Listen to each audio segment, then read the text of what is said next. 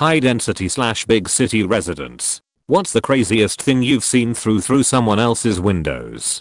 I once saw a person in full Spider-Man costume just watching TV in their apartment, mask and all, like all night long. This continued each night for all 3 nights I was in the city. It made me believe that Spider-Man is real, but that he doesn't really have much to do besides watch TV. I love the idea of mediocre superheroes, even more mediocre than the Tick. I lived in a big city and made friends with a few guys who lived across the alley from me. They were out drinking on the deck one night when I got home, and they invited me over. So we are drinking, and I need to take a piss. Walk back to the bathroom and glance out the window to see a fire on a deck. Then I realize it's my ducking deck that is on fire. Barge in on my roommate who is asleep at this point. Dude put his cigarette out into a cardboard box. It caught fire, burned through our deck, and then onto the neighbors below. Ducking idiot. I live in downtown Toronto, and I've seen 2 people ducking out of a window. As in, the dude was inside, the girl's front half was out the window, and they were going at it. It was pretty ducking funny. Fun fact that's tenuously related to this, there's a hotel in Montreal that looks over the football stadium. If you're staying in a suite that overlooks the field, when they have a televised game, you have to sign a waiver promising you won't be up to anything with your windows open, since they've had multiple people put on a show for the camera. Not even through the window, but when I was at Penn State I saw a couple ducking on the balcony at about 3 AM or so. That probably doesn't count though, because college in Denver, across from where I work, is an apartment building. It is well known throughout my office that there is a man 1 floor down that spends roughly 4 hours every day playing Destiny 2 while in his underwear. Recently saw him playing Sekiro naked, and people were more interested in his game change than they were in his lack of witty tighties. He didn't seem to enjoy it much, because he was back on Destiny within the hour according to my coworker. I used to live in an apartment building in the East Village in New York. I was on the back of the building, which faced 2 other buildings essentially forming a square behind my building. We used to call this space the shaft.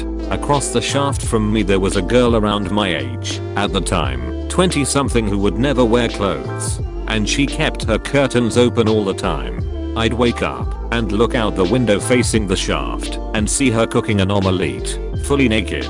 Sometimes before bed she'd do stretches in her room, naked.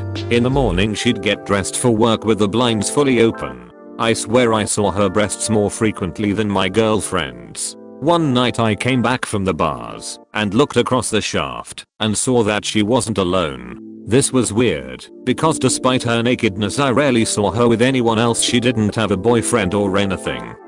She was in her room with 3 other people, 2 guys and a girl, and they were all naked too. They weren't having coitus or anything, but they were all kind of in a pile on the bed, naked together. I still wonder what her deal was. Was she a nudist or something? In any case, that's the weirdest thing I've seen through someone else's windows. When I was in college, our dorms were basically high-rise apartments. One night I was looking out the window, contemplating life, when I saw a man and woman having coitus in a building across the street. Like perfect view of everything. Their bed was directly in front of the window.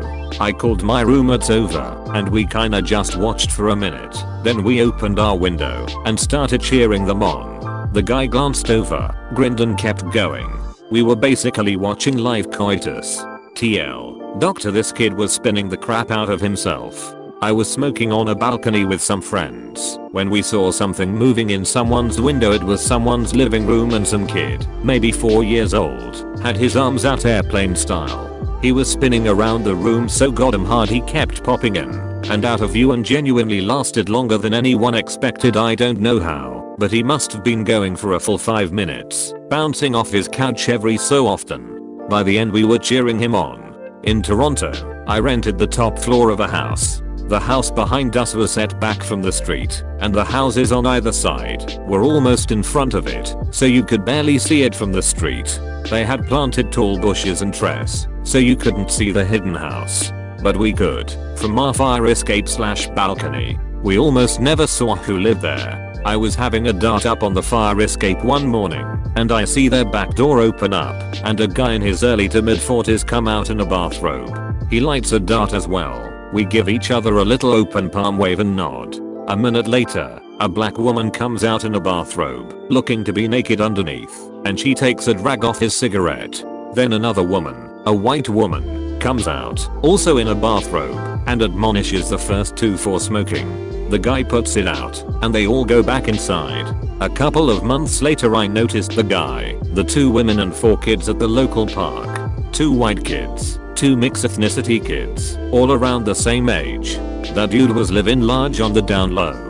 Was staying over at a friend's place in Edinburgh, was on the pull-out sofa. They didn't have curtains in the front room, just blinds, and a balcony beyond that. The railing was all glass. The blinds didn't come down all the way, so I could look out to the flats across the way from where I was laying. Watched a couple have a roaring argument, and then saw him deck her. Woke up my friend, and called the police. I had to get on a train in just a few hours, so they said I should go back to sleep, and they'd keep watch on the couple/flat until the police came. Lived in this one complex growing up, kinda place where we were section 8 housing, but right across the street were high-end apartments and I think condos. I could see into the kitchen of a bit of a foodie. This was 88, 89, so that term didn't exist yet. I was at the time learning to cook myself, so this was like a live cooking show every night. Then there was what I know was a mock turtle soup recipe, but at the time it was like I was watching someone just do obscene things to a few calf heads. Looked over and they were splitting them to get the brains out, nailing tongues to a board and peeling them. Gore all over the kitchen. An incredibly hot woman sunbathing topless on a rooftop in the middle of the day, but this roof wasn't taller than its adjacent buildings. Oh no, this was like a 10-story building surrounded on all 4 sides by massive high-rises. All told, she was flashing them out to maybe 50 floors worth of office drones, many of whom I'm sure were pressed to the window glass. She probably reduced nationwide GDP for the day by at least a cool million. I'm starting to think she was a model hired by the apartment owner in order to get more interest in the apartment so that they could raise rent prices.